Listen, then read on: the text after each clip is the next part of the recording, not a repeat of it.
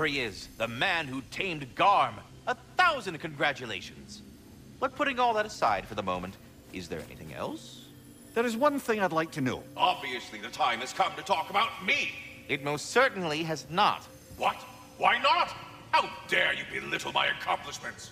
I apologize for arrogance. His volume has only increased over the years. And why shouldn't it?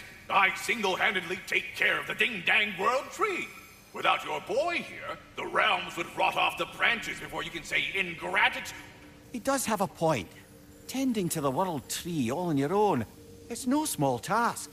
Of course he's got a point, my dear Mimir. But singing your own praises, it's awfully gauche, isn't it? Who the hell else is gonna sing them? And your question was?